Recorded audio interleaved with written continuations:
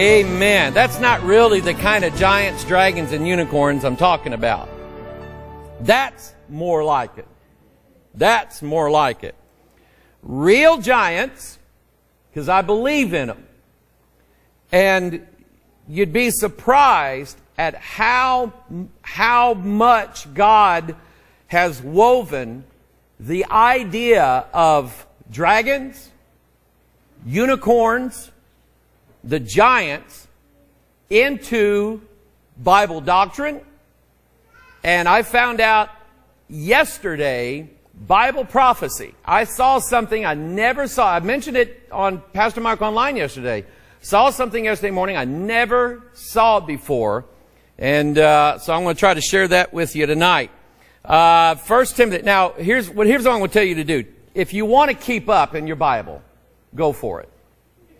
I may move through some of these fairly fast, but I may not.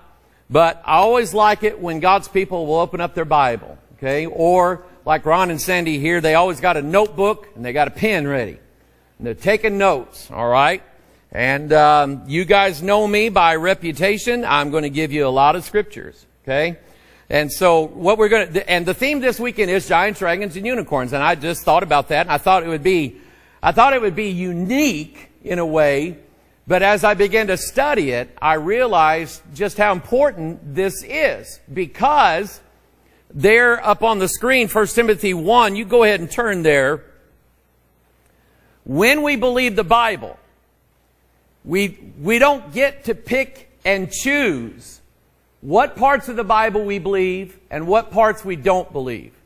This is not a cafeteria where you get to decide what parts of the Bible are right and which parts aren't right. And believe it or not, we are living in a day where it's ever increasing in churches and amongst people who call themselves Christians, that they would say that parts of the Bible are not true, or parts are based upon myth or fables or otherwise. I've even heard people say that the parables were fables. That's not true. The parables were things that when Jesus said there was a certain rich man, He didn't make that story up. He didn't just think about and invent something and try to tell it. If Jesus said there was a certain rich man, then I believe Jesus knew that certain rich man. He knew that story. He was familiar with it. And He was telling what He knew. If that's not the case, then Jesus is become a false witness to us. If we were to put Jesus up on the witness stand in a courtroom, you're not supposed to tell lies. You're not supposed to tell stories that you invented. You're supposed to tell what you know. And that's the limit of it. A court, a judge, a jury, lawyers, they're not interested in what your opinion is. They're not interested in what your theory is. They're interested only in facts. And so if Jesus gets up and He says there was a certain rich man, and a lawyer questions him and says, Jesus, is that story true? No, that's a parable. That's a fable. I made that up. But it illustrates a really good point. I don't believe we ought to tell a lie to try to tell the truth. Amen? So when it comes to, let's say, when it comes to unicorns, now, that version there of a unicorn is not true. It's not correct. And I don't remember if I mentioned this yesterday or not, but what came out in my study is when I study the scriptures and the scripture version of unicorns, and then when I look at the popular idea of unicorns, I see two different things. This is sort of like a feminized version, if you don't mind me saying that, ladies. I mean, pink and purple are sort of girly colors. Amen? Kinda. I mean, a guy would never paint his bathroom pink and purple. Mossy oak, maybe, but not pink and purple. But the Bible version of unicorns is exactly the opposite of that. It's a very masculine. It talks about the unicorn's strength. It talks about his power. Those are like masculine ideas. And so the world has just kind of flipped this thing around. So when we talk about these things, we're not talking about fables. 1 Timothy 1. As I besought thee to abide still at Ephesus, then I went into Macedonia, that thou mightest charge some that they teach no other doctrine, neither give heed to fables and endless genealogies which minister questions, rather than godly edifying which is in faith, so do. So what Paul's establishing, he's telling Timothy. Timothy is in the ministry. He's a bishop here. Paul then is instructing him on how to run his ministry. And he says, don't give heed to fables. Don't teach fables. Don't tell stories that are not true. If you talk to your people, just give them the truth. I mean, look at what he says here. Don't give something that just ministers questions. Give something that edifies godliness to those people. Gives them faith. That's what you're to do in that church. Tell them the truth. They'll thank you for it in the end. Amen? So don't give heed to fables. Don't just endless genealogies, and don't minister questions to people. Give them the truth. Titus 1:14, not giving heed to Jewish fables. Who remembers Honi the circle maker? Ever heard of that? Okay. Guy named Mark Batterson, I think is his name, pastors a church there in Washington, D.C. He read a story, a Jewish myth, about a man in the intertestamental period between Malachi and Matthew, a man that supposedly had bold faith with God, and he drew a circle in the ground, and he stood there and he said, God, I'm not leaving this circle until you make it rain. Now, I mean, I guess maybe it's a nice story, and I guess it's something about, standing up to God or whatever, but it's not true. It's a myth. It's a Jewish fable. But it went all over the world. Of course, this guy got rich, and he got famous, and he has everybody drawing circles and saying, God, you have to do this for me because I drew a circle in it. The story is not true, can't be proven to be true, but they're supposedly telling you something right about God based upon something that's not true. I can't do that. You shouldn't do it. No church should do it. God doesn't do it. If God said there were unicorns, there were unicorns. Just believe it. Amen? Science might catch up to God one of these days. If they're smart. If they're smart.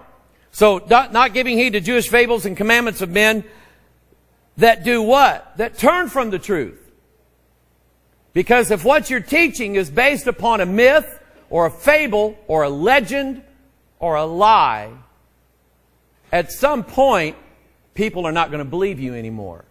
Or what you imparted to them is not going to last very long. It's not going to be permanent. It's only going to be temporary.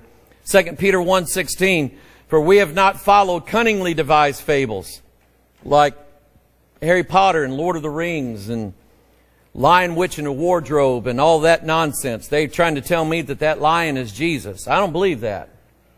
I do not believe that. I've read some C.S. Lewis things when I was in high school and college, and I'm not going to pick the man's life apart. I just don't believe. I think if he was going to write about God, he should have just wrote about God and said some things that were true. We have not followed cunningly devised fables when we made known unto you the power and coming of our Lord Jesus Christ, but were eyewitnesses of His majesty. And so there he mentions the coming of our Lord Jesus Christ. Lewis, Tolkien, and others, I mentioned this the other day.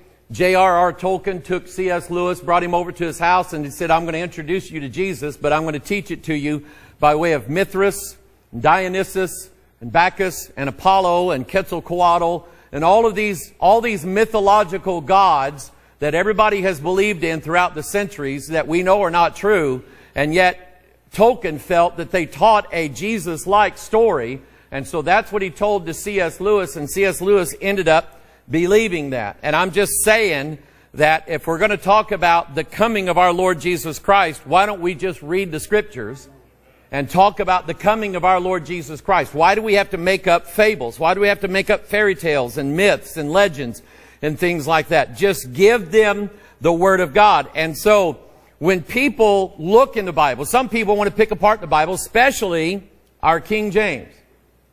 Because in these newer translations, they will try to update language like what you see where it talks about giants, dragons, and unicorns. They'll try to update that language to make it, quote unquote, more believable. Because some people may read the King James and not believe it because it talks about giants in there. Well, why not believe that? When the Bible weaves into the story of the giants the truth about our salvation. So why not believe it? Why not believe these things that are given to us in the Scriptures? 1 Corinthians 10:6. Now these things were our examples, to the intent we should not lust after evil things as they also lusted. And he's talking about the things that happen in the Old Testament, the things that happen in the Bible. Did Moses really part the Red Sea? Did that really happen? Well, sure it did. You saw it on film. Right? I mean, you saw the movie. I watched it happen. Okay? No, we really believe that Moses really led the people to the edge of the Red Sea. He stuck the rod out, parted that Red Sea, and those Israelites walked across on dry ground. It was not, as I heard in Bible college, a marshy area where the tide went out and it left some, not much water there. I don't know what is a greater miracle than for Moses to part, let's say, 100 feet of water and the people walk across on dry ground, or, as the scholars say, they just walked across in a marshy area and Pharaoh's army drowned in 3 inches of water. I mean, you pick your miracle here, but something happened. But I believe what the Bible says. They were our examples. They're teaching us something that is not only relevant to the time that we're living today, but they are relevant, I believe, concerning what is going to happen. And there is something about unicorns that I read yesterday that I never saw that before. And it's prophecy. It's going to happen. Not has happened, it's going to happen. 1 Corinthians 10:11, all these things happened unto them for ensamples, and they were written for our admonition, upon whom the ends of the world are come. Romans 15:4, for whatsoever things are written aforetime were written for our learning, that we through patience and comfort of the Scriptures might have hope. Hebrews 10:7, then said I, lo, I come.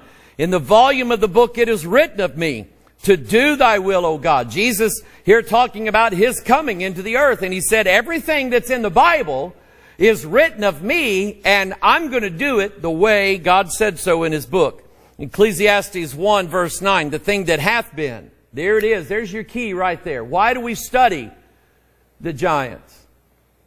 What do we think is going to happen in the last days with mankind? With the rise of an Antichrist? What do we think is going to take place that pertains to what the Bible says about dragons? What the Bible says about giants? Are they related? Is there something relevant there? The thing that hath been is that which shall be. And in Ecclesiastes 1, he's talking about, this is where he talks about the cycles. He said, all the rivers run into the sea. If you go over here, tomorrow afternoon after we get done, drive over here to the Mississippi and say hello and goodbye to that water. Because if you hang around here a few months, the same water that you see going down the river, you're going to see it again in about 3 or 4 months. It runs down to the Gulf of Mexico. That hot air, that hot sun down in the Gulf of Mexico picks that moisture up, brings it right back over the Midwest. It's a lot more humid here than it is in Las Vegas. Amen? A lot more humid. It can be 110 out there, but it's a dry heat, right? Here it's just sticky and stinky, right? But that's that moisture dumps back on the ground, runs right back into the Mississippi River, right back in the Gulf of Mexico, and it starts all over again. Same water. Somebody said this, how old is that water? That water is 6,000 years old. Same water. Same water, 6,000 years old. The thing that hath been is that which shall be. And that which is done is that which shall be done, and there is no new thing under the sun. So when I really caught a hold of that, I mean, I was taught a little bit of it in Bible college, but they kind of taught it like, yeah, there's a few examples in Scripture of typology, but don't make too much of it. But then when I'm reading the Bible, I'm seeing the types, the shadows, I'm seeing the stream of time running again. These things that you're reading in the Bible, if you are looking for what is going to happen, all you got to do is look back in here and find out what already happened. These things are going to come to pass one of these days. And let me run through these. These are all out of I love the book of Psalms. I just typed in the word truth. And from the book of Psalms, the book of Proverbs, I'm going to just kind of run through these very quickly because the point of everything I do is your Bible's right. So, y'all can go ahead and go back home now because the Bible's right and that's it. Y'all go. And I'll eat all that good barbecue we got.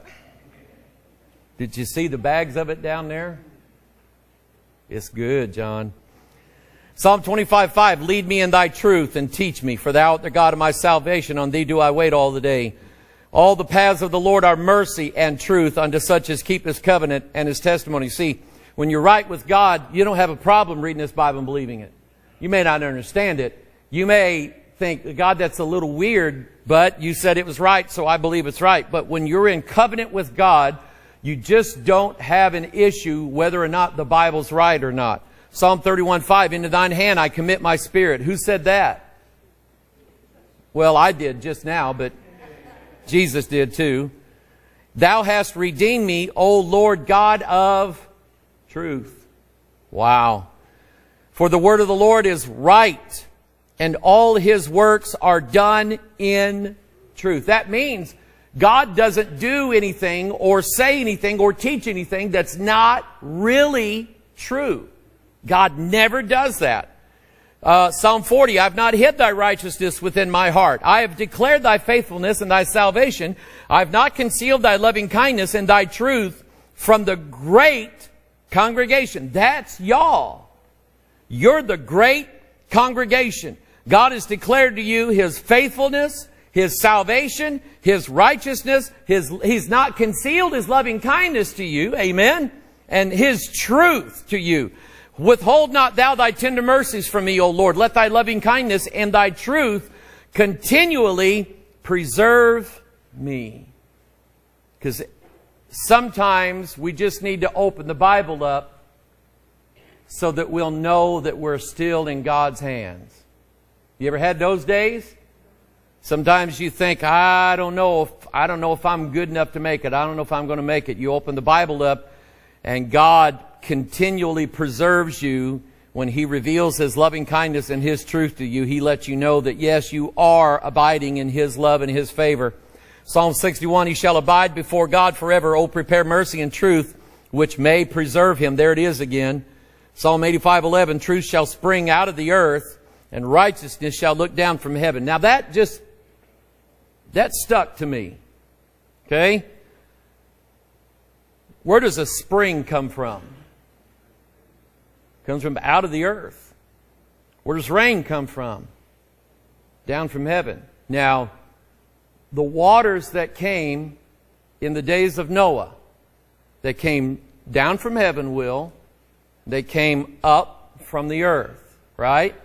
So look at this verse now in that light. Truth shall spring out of the earth, righteousness shall look down from heaven. Paul said that Jesus cleanses and purifies the church with the water by the Word of God. So the Word of God is water that Jesus uses to cleanse and purify us.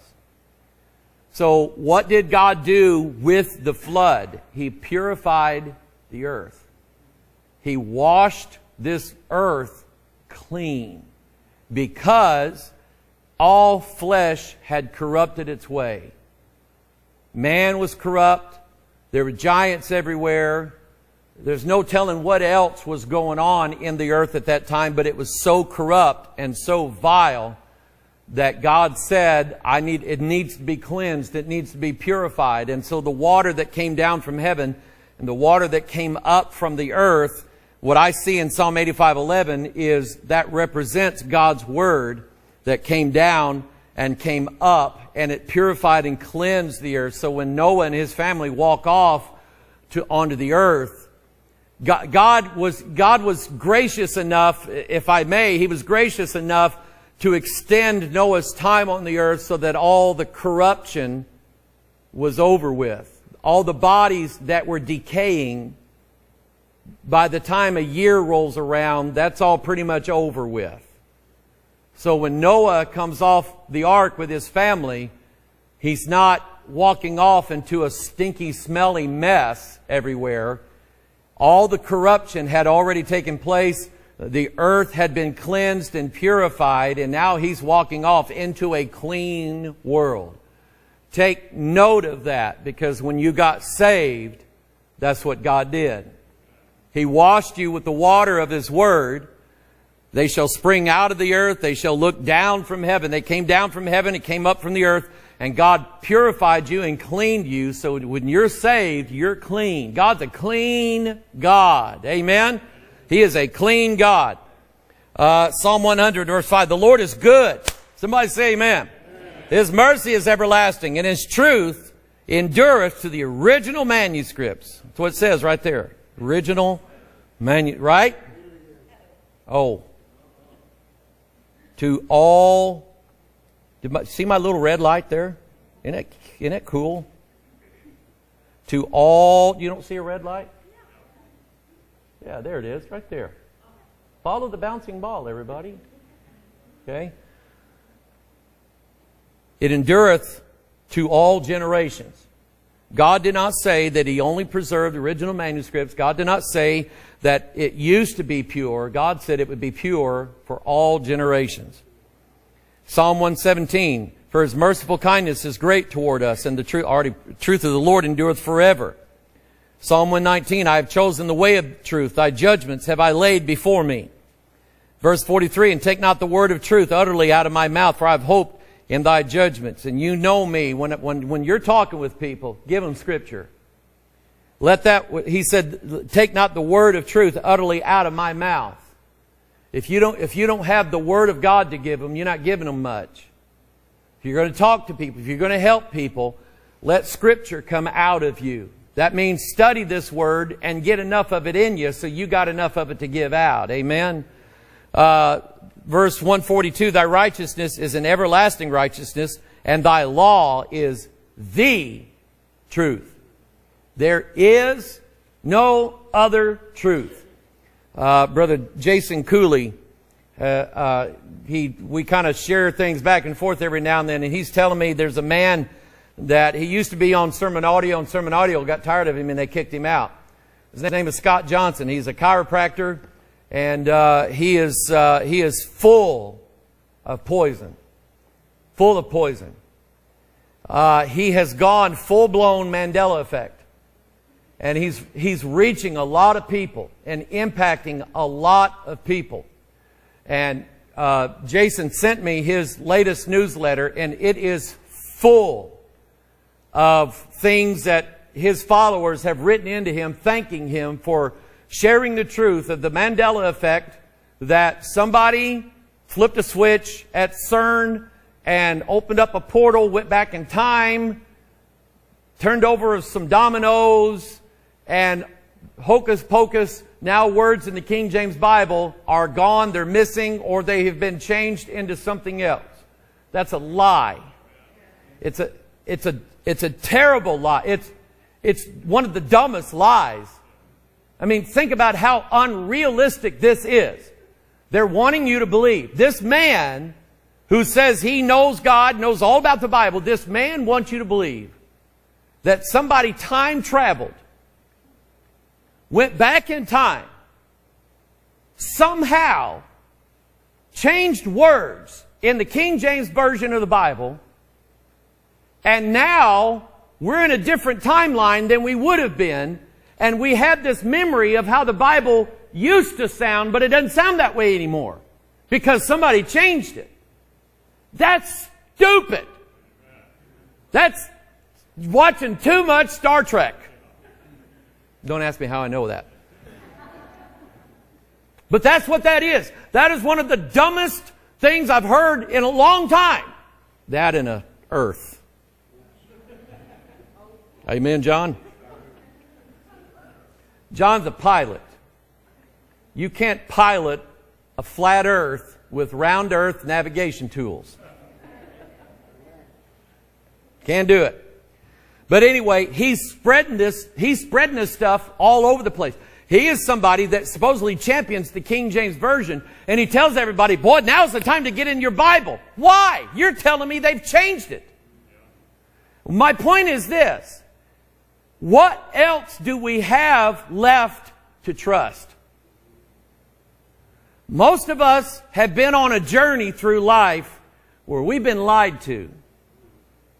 We've been deceived. We've gone from this to this. We found out that wasn't true. We went over to this over here, found out that wasn't true. And we were like, to whom shall we go? There is no other place to go. If my Bible is wrong, I don't have anything else that I trust. If my Bible's wrong, we might as well eat, drink, and be merry, for tomorrow we may die. And so who cares, right? My goodness. So the law is the truth. Singular. And there is nothing else in this universe that is true other than this Bible right here. Amen? Even if it does say unicorns. Psalm 119, 151, Thou art near, O Lord, and all Thy commandments are truth. All of them. Every one of them. Psalm 138, I will worship toward Thy holy temple and praise Thy name for Thy loving kindness and for Thy truth. For Thou hast magnified Thy word above all Thy name. Amen. You underline that verse in your Bible. Mark that down. Make you a bumper sticker. Thou hast magnified Thy word above all Thy name. You know what taking God's name in vain tasted like to me? Soap. I got my mouth washed out with a bar of soap for taking the Lord's name in vain. For my mouth shall speak truth, and wickedness is an abomination to my lips. Proverbs 16:6, by mercy and truth, iniquity is purged. There you go. When you're not doing so well, get your Bible out. Get your Bible out, read it. Let God purge your iniquity with some mercy and some truth. Amen? It's one thing for you to say, God, I'm sorry for what I did, and God to have mercy. But God is not only in the sin forgiving business. God is in the sinner transformation business as well. His desire is to not just keep forgiving you of what you're doing wrong. His desire is to change you so you don't do it wrong anymore. Amen. It's His mercy and His truth. Both of them are necessary to purge our iniquity. And by the fear of the Lord, men depart from evil. How true is that? Happy is he that hath the God of Jacob for his help, whose name, in fact, turn to Psalm 146. Let's spend a little time here. Psalm 146. Verse 5. Happy is he that hath the God of Jacob for his help, whose hope is in the Lord his God, not the Mandela effect, not in YouTube videos. Amen? Which made heaven and earth, the sea, and all that therein is, which keepeth truth for how long? Forever, he said. Which executeth judgment for the oppressed, which giveth food to the hungry. The Lord looseth the prisoners. Not loseth, He looseth them. He sets them free. The Lord openeth the eyes of the blind. How many of you used to be that way? Say amen. God open your eyes. The Lord raiseth them that are bowed down. The Lord loveth the righteous. The Lord preserveth the strangers. He relieveth the fatherless and widow. But the way of the wicked He turneth how? That's your group that believes the Mandela effect.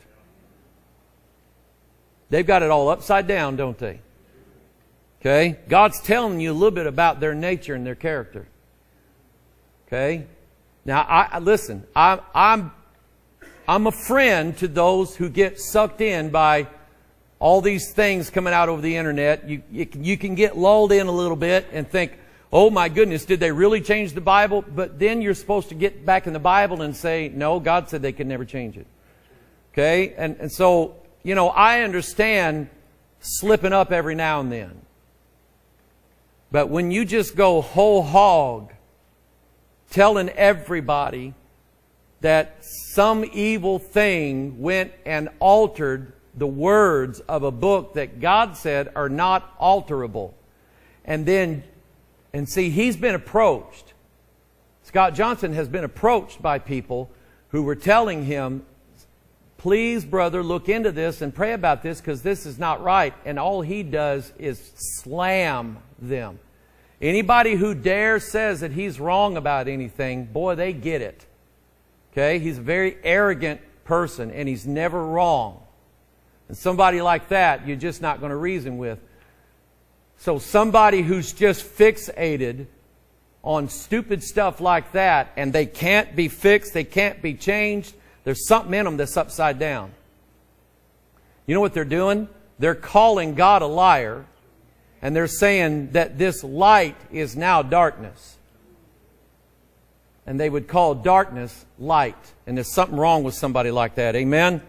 Proverbs 22, that I might... We're going to get to the unicorns in a little bit, so everybody calm down. That I might make thee know the certainty of the words of truth. That thou mightest answer the words of truth to them that send unto thee. You know the words of truth, and you answer the words of truth. That means somebody asks you questions, you say, well, let's see what old King James says. Amen? Let's see what Ezekiel had to say. What did Matthew have to say about that? What did Paul say about that? Ecclesiastes 12:10. Here we go, preachers. All of my preacher friends, those men of God, the preachers sought to find out acceptable words. And that which was written was upright, even the words of truth. Preachers, if any preachers listening to me, when you start looking for stuff to preach on, get your Bible out, read it, you'll find all kinds of things to preach on in this book. You won't need sermonillustrations.com. You won't need to buy downloaded messages that somebody else wrote that you don't know who that was. You won't need to make up stories and parables and little poems and things like that. What you'll have is a whole book full of things to say. Just give them the words of truth. Amen. Daniel 10:21. But I will show thee that which is noted in the scripture of truth. And there is none that holdeth with me in these things, but Michael your prince. John 8:32. You shall know the truth, and the truth shall make you free. Not set you free. I'll climb over that pew. What's the difference? Opening the canary cage is setting the canary free. Grabbing the canary and throwing him outside, that's making him free. Amen. Let's hope there ain't a cat sitting out there waiting for him. John 14:6. Jesus said unto him, I am the way, the truth, and the life. No man cometh unto the Father but by me. John 14:17. Even the Spirit of truth, whom the world cannot receive, because it seeth him not, neither knoweth him, but ye know him, for he dwelleth with you and shall be in you. When you say you have the Holy Spirit in you, then you must have the Word of God in you as well. You cannot separate the two. John 17:17. Underline this in your Bible. John 17:17. Because Pilate asked the question, what is truth? What is truth? Pontius Pilate, he didn't know what the truth was. He was looking at the way, the truth, and the life. He said, sanctify them through thy truth. Thy word is truth. So, the Bible's right in everything that it says. including when it talks about unicorns. Amen? Turn to Numbers 23. Now we're going to get into the unicorns. Numbers 23. Verse 23 has a historical background. Numbers 23:23 is a famous verse in history, aside from being in the Bible. Does anybody know how this verse, Numbers 23:23, is famous? Anybody know? Didn't y'all go to school? Ron, did you go to school? Okay. It's been a while, hasn't it? Nobody knows this? Nobody remembers this? Spencer, don't you know this? Maybe the Mandela effect.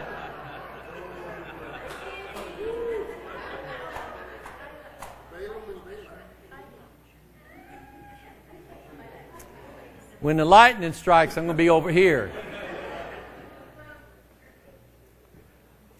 What hath God wrought? Doesn't anybody know that?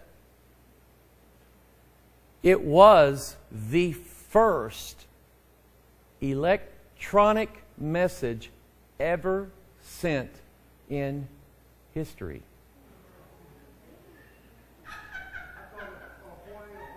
No. Morse, who invented Morse code and the telegraph, the very first message he sent was, "What hath God wrought?" I thought surely somebody would know that. My ham operator. I thought my ham operator would know that. Only a nerd would know that. I'll take it. No, really, that was Samuel F.B. Morse. The very to show what he had made, the very first message sent by Morse code was a verse out of the King James Bible, and it was Numbers 23:23. What hath God wrought? Where did he send it? I don't know. He hadn't got an answer yet. I don't remember that part. Numbers 23:20. This is Balaam and Balak, right? Behold, I've received commandment to bless, and he hath blessed. I cannot reverse it. He hath not beheld iniquity in Jacob. Now, think about that. Had Israel sinned? Yes. But God had not beheld iniquity. That means the sins of Jacob had been forgiven. And God sees, just like you tonight, God sees you without iniquity. Boy, you think about that. Amen? He sees you without iniquity. Neither hath he seen perverseness in Israel. The Lord his God is with him, and the shout of a king is among them. That'd be King Jesus, amen, or King James, one of the two. But God hath brought them out of Egypt. Now notice this. This is, when we're looking at the unicorn, this is what we're being taught here by the Scriptures. God hath brought them out of Egypt. He hath, as it were, the strength of an unicorn. Now, the Bible, God is the one who's equating God's strength with a creature. If this creature doesn't exist, then that says nothing about God's power. It's like, oh, he's got the strength of a unicorn. Yeah, unicorns, they don't exist, right? But they do. Surely there is no enchantment against Jacob, neither is there any divination against Israel. According to this time it shall be said of Jacob and Israel, what hath God wrought? So you think about this. He hath the strength of a unicorn. No magic, no divination, no witchcraft. All the powers of hell itself cannot prevail against Israel nor the God of Israel, because he hath the strength of an unicorn. Somebody say amen. Now that's not this unicorn.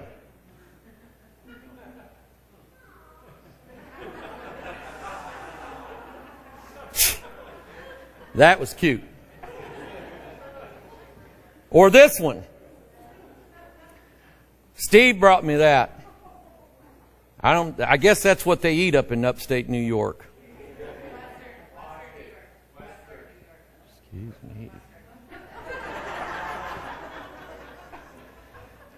I asked him, did he look on the back? Look at, I'm going to tell you something. Now I see blasphemy. Because look at this. It says, seeing a unicorn in the wild will bring you good luck. Right there. And then, watch this. Look at this. Unicorns can cleanse water with the touch of their horn. Unicorns can heal whatever troubles you. A unicorn always knows when you're telling the truth. We've gotten a long way away from the Scriptures, haven't we? Now, some people ridicule us for making, you're making too much of this, and you stupid people believe in unicorns anyway. So, but let me tell you something.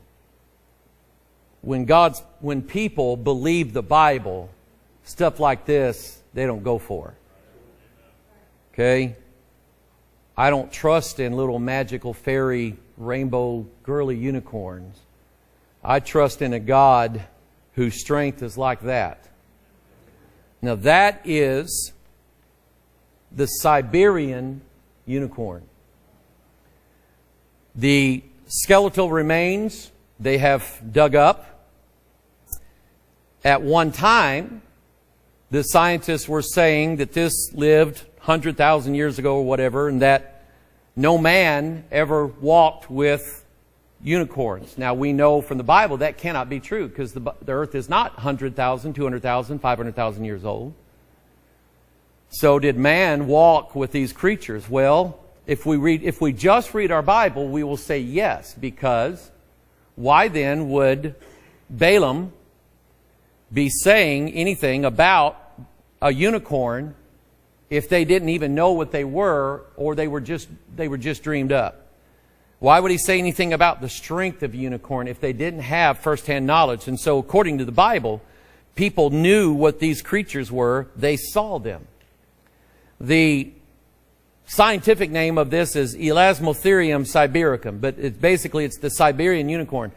They found the skeletal remains they found are in the Siberia region, but there is, of course, evidence now that, number one, they were wrong about their date of when these creatures lived, and number two, they've expanded the area that they now believe that these creatures roamed. It wasn't just in Siberia. It was a lot of Europe on down into the Middle East.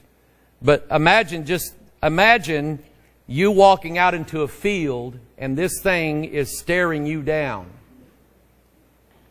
That horn is over 6 feet long. That horn is as tall as I am. Okay?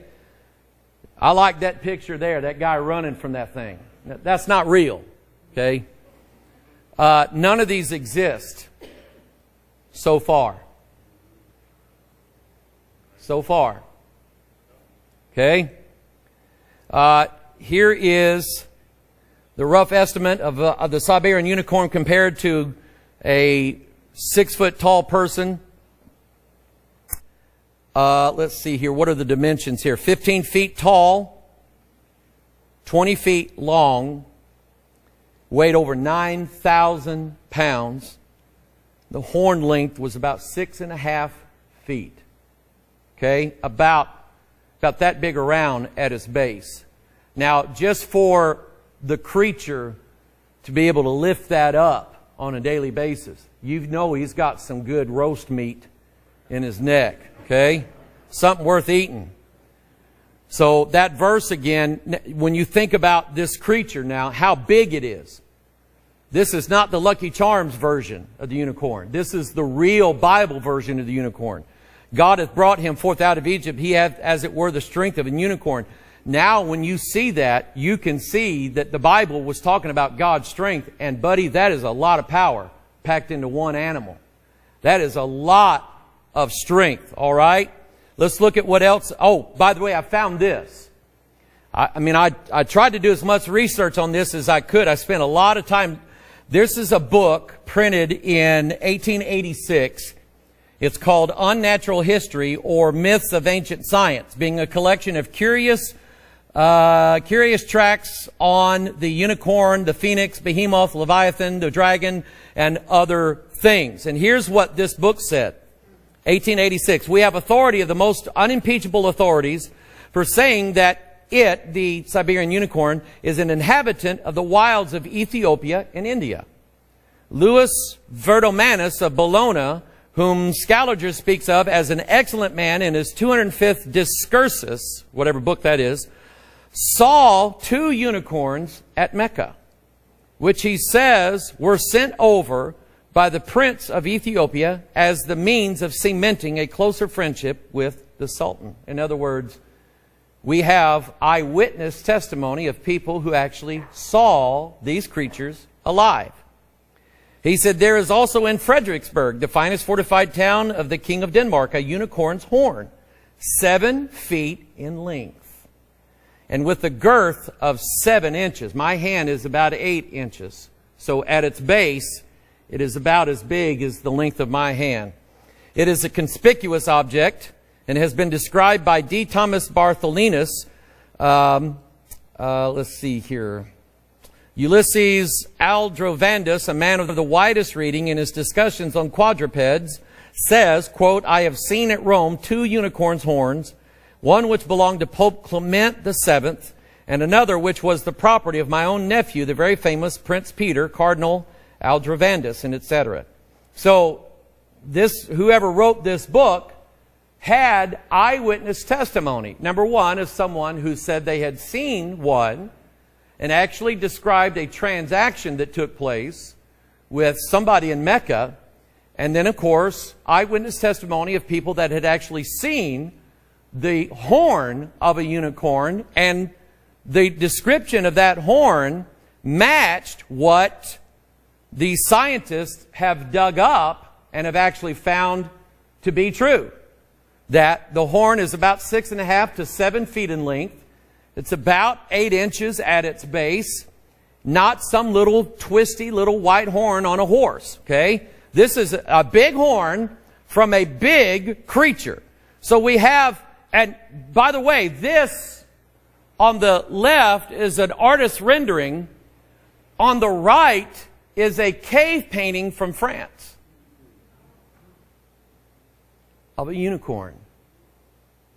So, you have, in essence, the ancient times version of a photograph of a unicorn. The closest thing to a photograph they had some 4,000 or 5,000 years ago was they drew this thing, and it was huge. So, you have the Bible now. For years, people ridiculed the King James Version because it said the word unicorn, saying that obviously it's talking about a rhinoceros. A rhinoceros is not a unicorn. A rhinoceros has more than one horn. So it cannot be a unicorn. Ridiculing the King James because these creatures never existed. Now we've dug the bones up. Now we have the evidence all over the place. Now they even have changed the times when these things lived to where they said they could have coexisted with man at his earliest stages. So now they're changing the story, but the Bible was right the whole time. While science, falsely so called, was in a state of flux, changing everything, now they've come back around to saying, yeah, there was this creature that I guess could match for that. Deuteronomy 33, verse 16. And for the precious things of the earth and the fullness thereof, and for the good will of him that dwelt in the bush, let the blessing come upon the head of Joseph, and upon the head of him that was separated from his brethren. His glory is like the firstling of his bullock, and his horns are like the horns of unicorns. Now, when the Bible talks about the horns of somebody, now, of course, we don't have horns. But the word horn, Matthew used to do this. We'd be driving down the road. The sun would be shining through clouds. And it hits the clouds and it separates the light rays out. And these big light rays are coming out of these clouds in different ways. Horns coming out of these clouds. And Matthew would say, Dad, that's God's power, isn't it? And I'm going, yeah, that's pretty good for a kid. Now, I don't know what he had in his mind, but he was right. That was the glory of the Lord in the cloud with these rays of sunlight coming out. Those are the horns of sunlight peeking through those clouds. That's how the language was used. When it talks about a person having horns, I think it's referring to like when Moses comes down from Mount Sinai, his face is shining so bright, rays of light are beaming from his face. Those are the horns of his glory. Does that make sense to everybody? So look at this. Look at that now with that in mind. His glory is like the firstling of his bullock, and his horns are like the horns of unicorns. When they're in the same verse, that's the Bible's way of identifying and defining what that means. So it says his glory, then it says his horns. So, what it's saying here is that the glory of Joseph is tremendous because his horns, his glory is coming off of him like the horn of a unicorn. And remember, the horn of a unicorn is as big as I am. That's a lot. Amen? For one animal to have on its head, that is a huge amount. And when God is talking about his glory, man, his glory is bright. And with them, look at this, with them, he shall push the people together. Now, the meaning of a horn in the Bible is like how animals use horns. They use them to get their way. Bullfights, right? When the bull fights the man in the arena, he does not use his paws, right? He uses his, and with his horns, he gets his way. Every year in November, the buck deer go in rut. What that means is all the does better start running because the bucks are coming looking for them. And if a buck deer sees another buck deer, that buck deer's had it. Okay, a couple years ago, me and Matthew and Caleb went deer hunting. Matthew shot a buck. He had part of his horns tore off, ripped off.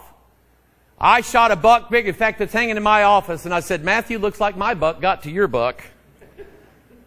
When they fight each other, they use their horns. They use their horns to get their way.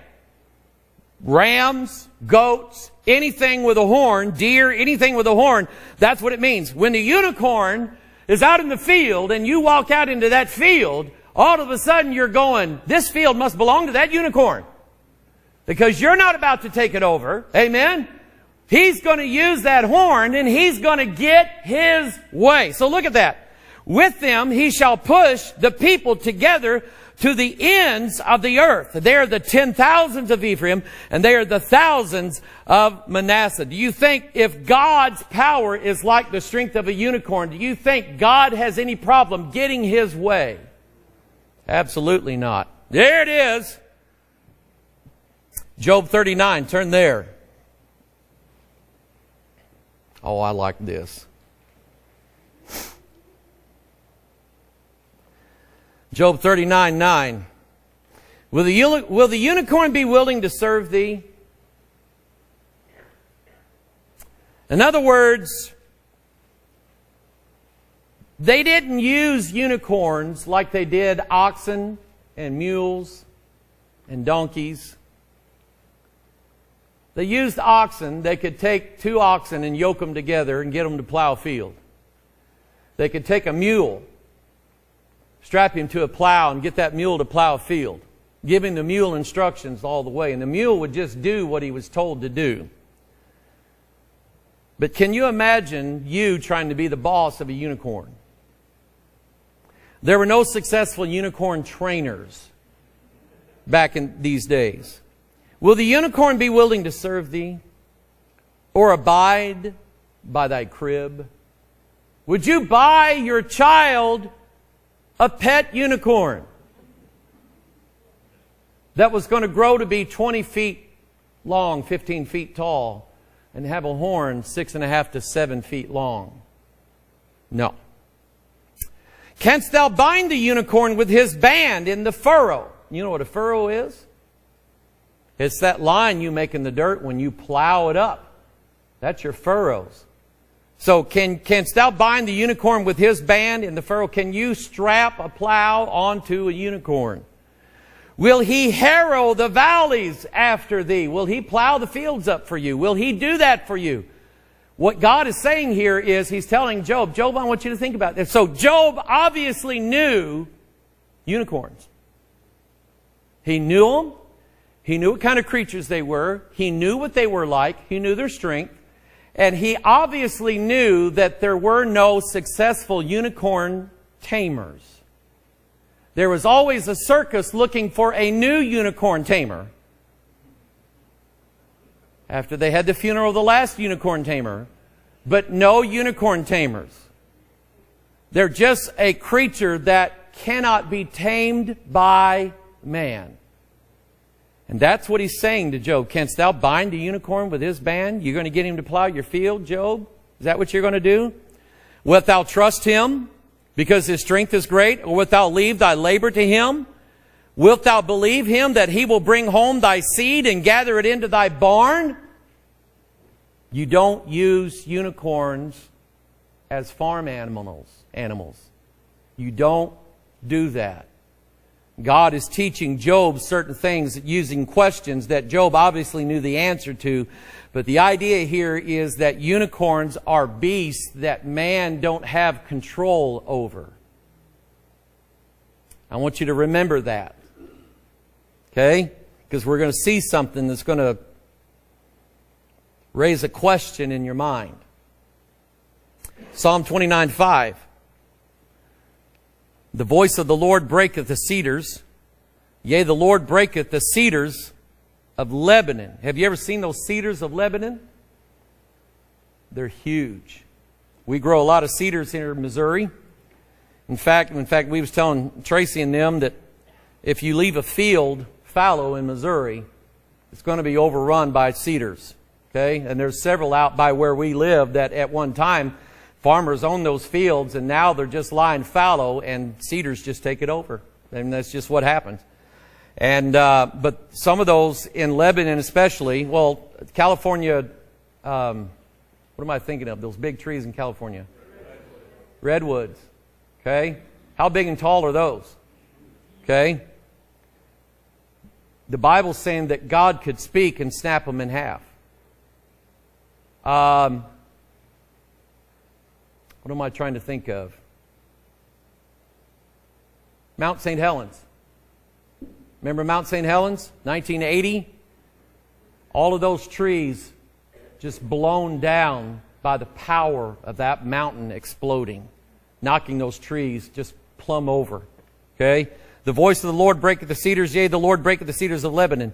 He maketh them also to skip like a calf, Lebanon and Syrian like a young unicorn. Now, apparently, a young unicorn is like a young calf. They like to dance. You ever seen the young calf dance around, skip around, kick around a little bit? Apparently, young unicorns like to do the same thing. And then it said in verse 7, the voice of the Lord divideth the flames of fire. Well, remember in Acts chapter 2, what did they see over the heads of all those that were speaking in tongues?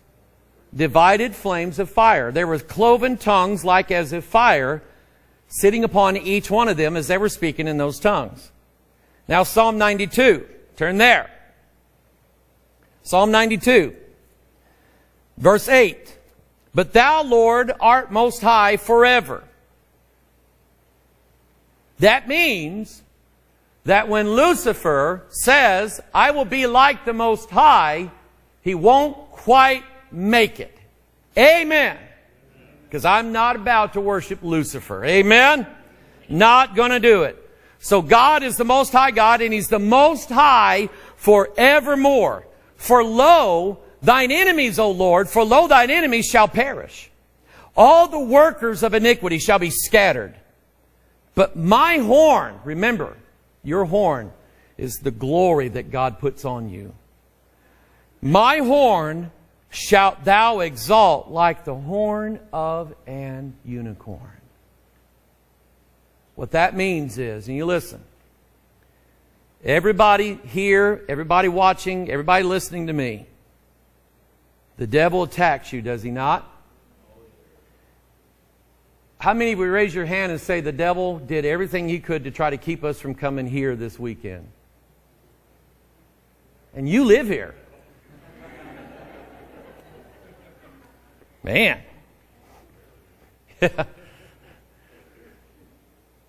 He'll try to get at you.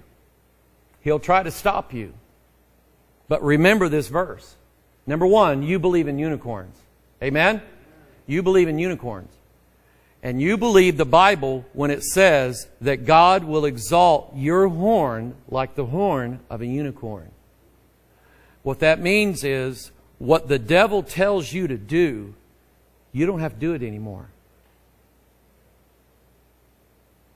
You have power now that you didn't have back in the day. You know, the day, back when you were doing all your stuff, back in that day, when you were living for the devil, doing everything, and when the devil said jump, you jumped. When the devil said drink, you drank. When the devil said lust, you lusted. When the devil said curse, you cursed. The devil said shoot up, you shot up. When the devil said get violent with somebody, you got violent with somebody. You don't have to do that anymore.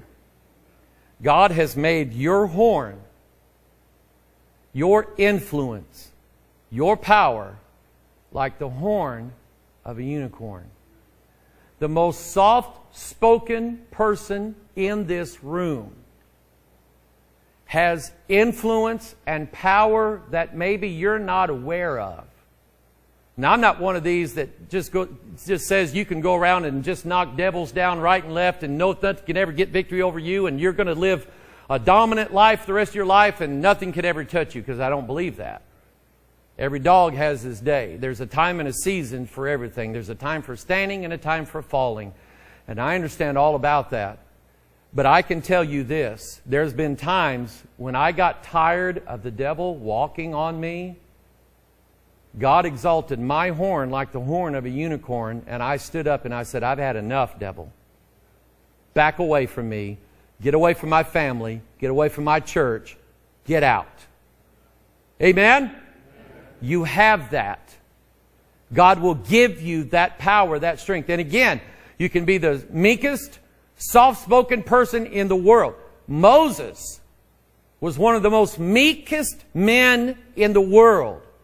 That God chose him to lead the people of Israel almost into the promised land. Don't ever think that you're not smart enough, your voice is not strong enough, you're not quick enough, or whatever, to be able to influence somebody that you love, somebody that you know, somebody that you care about. Don't ever think that you have to always sit and keep your mouth shut, because they're not going to listen to you. God will exalt your horn just like the horn of a unicorn. And what did we say that horn was all about? I'm getting my way. I've had enough, and I'm telling you, this is going to go my way or it's not going down. Amen? But my horn shalt thou exalt like the horn of a unicorn. I shall be anointed with fresh oil. Mine eye. You know what fresh oil is? Reading a new place in the Bible. That's fresh oil. Amen. Let's see. What did I read yesterday? Well, I'll read something else today. That's fresh oil. Amen. Or read it again and get something else out of it. Fresh oil. I shall be anointed with fresh oil. Mine eyes shall see my desire on mine enemies. Who's your enemies? Lust of the flesh, lust of the eyes, pride of life. Wouldn't you like to see your real desire on your enemies? You want them destroyed, don't you? God's going to do it. God's going to do it, people. You shall see your desire on your enemies. Mine ears shall hear my desire of the wicked that rise up against me. Because you've got the horn of a unicorn. Don't ever forget that. Amen? Isaiah 34, turn there.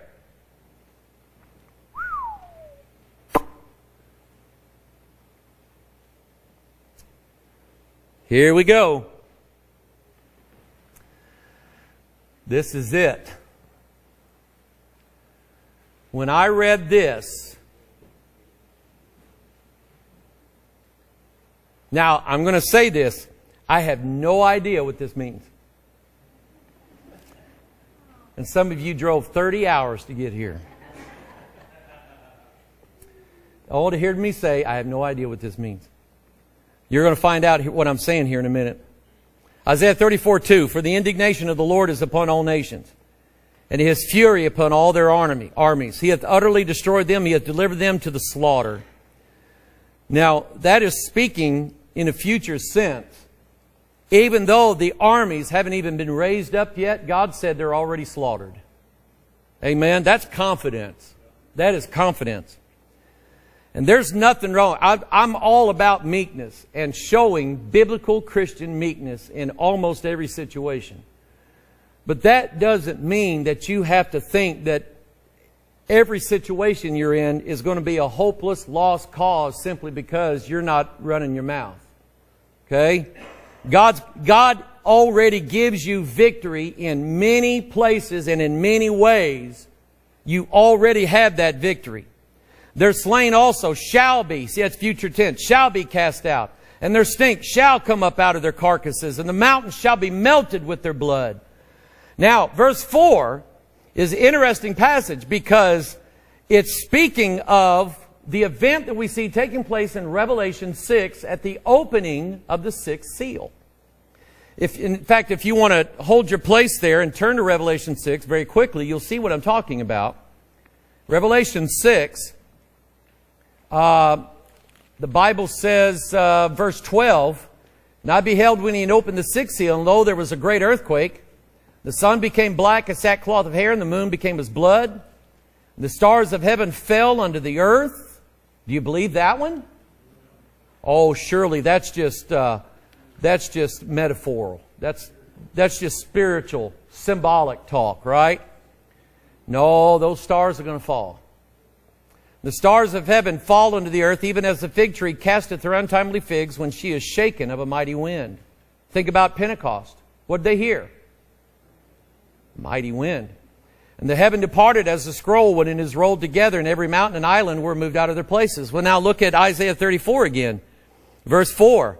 And all the host of heaven shall be dissolved, and the heavens shall be rolled together as a scroll.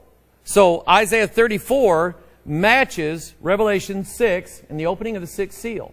So this is an event that is yet to happen. Has everybody got that so far? Okay? That, to me, is what makes it interesting. We're not just reading about something that used to be, that we didn't see. We're reading about something now that's going to be that we might be able to see. We might live long enough to see this. So all the hosts of heaven shall be dissolved, the heavens shall be rolled together as a scroll, and all their hosts shall fall down. As the leaf falleth from off the vine, and as the falling fig from the fig tree. And that's what he said in Revelation 6. It's like a fig tree shaken losing her untimely figs. Verse 5. For my sword shall be bathed in heaven. Behold, it shall come down upon Idumea, and upon the people of my curse to judgment. The sword of the Lord is filled with blood. It is made with fat. It is made fat with fatness, and with the blood of lambs and goats, and with the fat of the kidneys of rams. For the Lord hath a sacrifice in Bozrah, and a great slaughter in the land of Idumea. Verse 7. Do you believe in unicorns? Do they exist right now? There are none. Now, I've never seen one. I go to the St. Louis has a great zoo. Next time you come into town, go to St. Louis Zoo. Most of it's free. It's a great zoo. But I've never seen a unicorn at the zoo. So I think it's safe to say right now there are no unicorns. But look at that verse. What's the next word after unicorns? What does that mean? That means it's going to happen. So, rest of the world, if you're watching, not only are we the people that believe in unicorns, we believe that they shall appear again. Look at that verse. The unicorns shall come down with them. And the bullocks with the bulls, and their land shall be soaked with blood, and their dust made fat with fatness. For it is the day of the Lord's vengeance, and the year of recompenses for the controversy of Zion. Now, I have no idea what it means. But according to this, there's going to be unicorns again, according to the word of the Lord. So this is where our faith comes in. Do we believe the Bible? Yes. Do we believe every bit of it? Yes. Do we understand it all? No, but I believe it. Now, God obviously knows what He means here, right? So I'm going to let God worry about it. But I have an article I'm going to show you. Someone will eventually use CRISPR to try to make a dragon or... Dun, dun, dun. I need my sound effects up here. Dun, dun, dun. And this article, I've read this article before, and this guy makes a case for somebody, he's basically just telling it like it is. Now that we know how to read DNA, and now that we can very easily and cheaply rewrite DNA. I mean, teenagers can buy a kit for $30 and learn how to rewrite the DNA of a one-celled organism in their room next to their Iron Man poster. That's how easily it's done now. If it's done that easily, Spencer, what's keeping North Korea from rewriting the DNA of a virus that only attacks white middle-class people in America and kills them all? What's keeping Iran and Syria from making an Ebola virus that only kills Jews? Because all you got to do is program the virus to look for the DNA that matches those of Jews, and when it finds a Jew, it kills them, but if it's not a Jew, they don't die. Because the people in Iran and Syria, they hate the Jews. And they would love to rid the land of Palestine of all the Jews, wouldn't they? They'd love to kill every one of them. What's keeping nations of the world from building soldiers? Number one, that don't have a conscience. Don't have a conscience, don't react to pain, that are stronger, taller. What's to keep, since we know, according to the Bible, that the unicorn was an animal that could not be tamed, what's to keep some nation somewhere from getting soft tissue? So let's say that since these are in Siberia, they dig up these woolly mammoths in Siberia all the time with most of their body somewhat intact. We actually have the DNA of woolly mammoths, and they are right now trying to recreate the species. This is not science fiction. I know I've not been watching too much television. This is now science. What's to say they'll find the soft tissue of the unicorns, reinvigorate the species, bring them back, okay, and make an army out of them? I don't know. I don't know what all of this means. I just know that in the CRISPR age, anything goes now. There isn't any species or any kind of creature that man can dream up that man can't make now. It's not going to be too hard for him to figure out how to do it, because the tools are already there. And we're living in the dragon, giant, unicorn age. Do you believe it? Amen. Now tomorrow, I like this one. Psalm 22. I like this one. Now here's, in fact, open to Psalm 22, and I'm going to close it out with this possibility.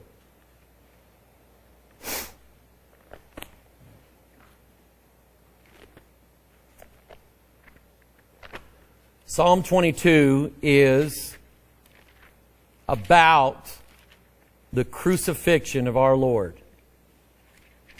David got it right down to the very words that Jesus was going to say on the cross, right down to the fact that the Roman soldiers were going to part his garments and cast lots for his clothes, right down to the fact that they were going to crucify him by piercing his hands and feet.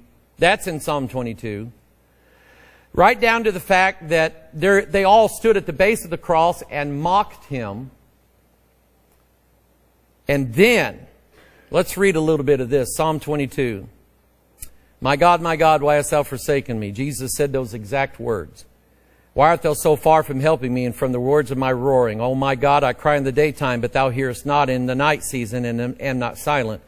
But thou art holy, O thou that inhabitest the praises of Israel. Our fathers trusted in thee, they trusted, and thou didst deliver them. They cried unto thee, and were delivered. They trusted in thee, and were not confounded. But I am a worm, and no man, a reproach of men, and despised of the people. All they that see me laugh me to scorn. They shoot out the lip, they shake the head, saying, He trusted on the Lord, that he would deliver him. Let him deliver him, seeing he delighted in him. But thou art he that took me out of the womb. Thou didst make me hope when I was upon my mother's breasts. I was cast upon thee from the womb. Thou art my God from my mother's belly. Be not far from me, for trouble is near, for there is none to help. Now look at verse 12. Now remember, Psalm 22 is about what happened at the cross. Many bulls have compassed me. Strong bulls of Bashan have beset me round. Who remembers that part in the Gospels where they were, and when on the cross of Jesus, where the bulls showed up?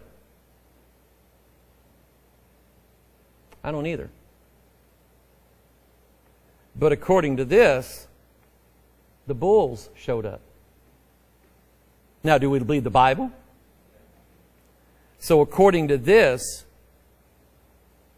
the bulls compassed him. What kind of bulls?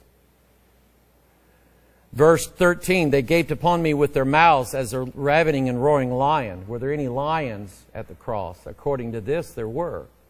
But what kind of lions? I am poured out like water, and all my bones are out of joint. My heart is like wax, it is melted in the midst of my bowels. My strength is dried up like a potsherd, and my tongue cleaveth to my jaws, and thou hast brought me into the dust of death. For dogs compass me. Who remembers the story about the dogs at Calvary? There were no dogs. Well, there was, but what kind of dogs? They were not seen, but they were there. So what am I saying? What am I getting at? Spirits. See, we know in the Bible from Ezekiel 1 that some of the cherubs that were the chariot of God, part of them looked like bulls, part of it looked like lions. So we know now that there are spirits in the spiritual realm that look like bulls and lions. What is Satan? A roaring? Was he there at Calvary? So now, do we believe also that there would have been dogs also at Calvary, not visible dogs, but spirits like dogs? You see what I'm saying? See what I'm getting at? Now, let's go down to verse 21. Save me from the lion's mouth, for thou hast heard me from where? The unicorns were there too. That phrase, save me from the horns, or thou hast heard me from the horns of the unicorns, means that the horns of the unicorns were there rushing upon him, and he cried out, and God heard him from the horns of the unicorns and saved him just in time. That's what that means, okay? So, going back to Isaiah 34, the unicorn shall come down with them.